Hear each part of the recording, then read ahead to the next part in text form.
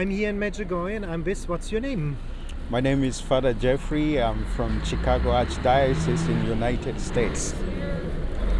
And your first time here in Medjugorje? Yes, this is my first time here in Medjugorje. And when did you hear about Medjugorje and what did you think when you heard about Medjugorje? Well, I've been always hearing about Medjugorje, but I didn't have the opportunity to come here. So after a parishioner told me we need to make a pilgrimage to Medjugorje, I was so excited about it because I personally grew up not having an experience of my mother being besides me because my mother died when I was 6 months a baby. And all along my grandmother introduced me to the Holy Rosary. And as a child growing up, Rosary became my escape to go and say prayers and feeling whenever I'm praying and I want special intention for the mother to intercede for me. Mother Mary was the special person whom I looked as a mother with whom I could talk freely and express my frustrations and my intentions and my desires. And that's probably one of the reasons why I ended up becoming a priest through the prayers and intercession. So coming to Medjugorje was a special thing for me because in this place there is something happening. It's where heaven and earth meet through Mother Mary. It's a place where people find hope. It's a place where people find healing. When in these past few days when I was sitting there and listening to confessions, I see miracles happening in people's life. Many people from all walks of the world come here to find hope, come here to find healing. People are broken. And I always look at it as a way in which people have been pierced by the sword, which our Mary experienced when she stood under the cross. In a world we live in, people are carrying heavy cross. People are broken. And there is no reason why Mother Mary appeared here. Looking at the history of this country, how the people here found hope in Our Lady of Medjugorje has drawn everybody from all walks of life to come here to find that same hope the people of Herzegovina have found in Our Lady of Mary. I am really grateful that God also brought me here to be part of this. Climbing the hills, you see people walking bare feet on those rocks. Why will anyone want to walk on those hard rocks with their bare feet? The question is always why. It means there is a reason. The reason is faith. The reason is trust in God's providence. They feel by doing that, they are letting go of things that bother them. They are embracing their everyday crosses and allowing God to intervene in their life.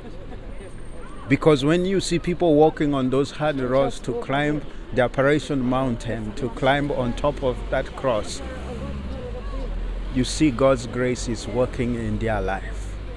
And that gives them a reason to do it because they trust God is working miracles in this place. I am really grateful to be here and to experience that too. As a priest, to see that there is a God that exists and there is a God that wants to be with us each and every time. Now the challenge for us, people who watch your channel, people who come for this pilgrimage is, after being rekindled with the fire of love by God's grace in this wonderful place here in Medjugorje, how do we go back to our families, back to our parishes, back to our archdioceses and dioceses? How do we live that out? How do we live this faith out?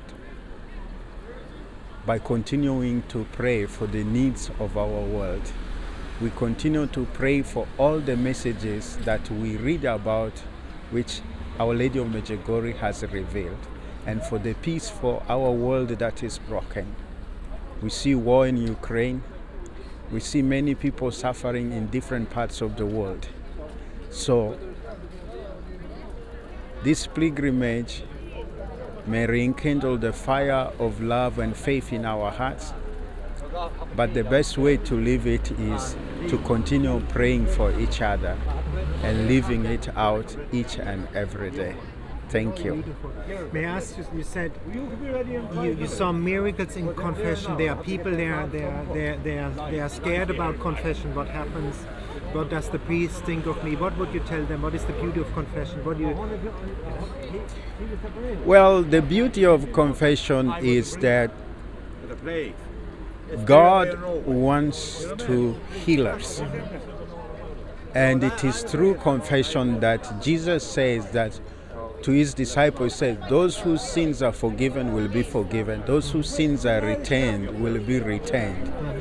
And every time through my encounter with people in these last few days, I've been sitting here for confession for about 2 hours, listening to everybody's sin who comes and walks. Some people have not confessed for 20, 30 years. And they come, they are frightened. And then I talk to them, I say, there is a reason why you are here. You have never confessed all these years, but there is something happening in your life. And that's why you chose to come and sit next to me here, feeling that through this sacrament of reconciliation, God's grace is going to come to you. Indeed, I have heard one of the most powerful confessions. Confession helps people to let go of their past, to let go of the old, to experience renewal in their life by letting go of the sins and asking God's grace to come into their life so that they feel God's grace, they feel God's peace. They feel that now God is not judging them. God sees them for who they are, and God grants them that peace, and there is a big relief. Sometimes they say, Father, can I now give you a hug? Because they feel there is this big weight which they have been carrying in their life, and that brokenness they have been carrying has been lifted by letting go, and they see themselves as a new person, renewed in the Spirit of God, and feel peace in their heart. How beautiful.